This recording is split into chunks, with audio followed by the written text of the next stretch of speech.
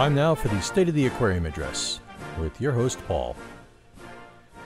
Good afternoon, everybody. Paul here, coming to you live once again from New Hyde Park, 3 weeks post Sandy, and we're looking at the 29-gallon Tetra tank, and it did not go unscathed through the aftermath and being without power for 9 days here.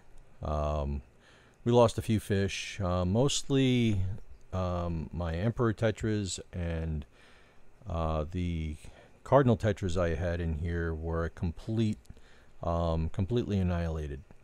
9 days of 60-degree water do not make for very happy Cardinal Tetras.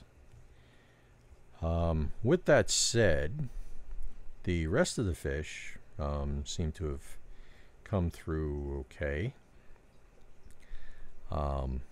As you can see, the black neons and the white clouds are all doing very well, and there are a handful of Emperor Tetras still left,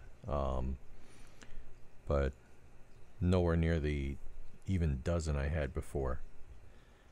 The plants did well, though, and are still doing well.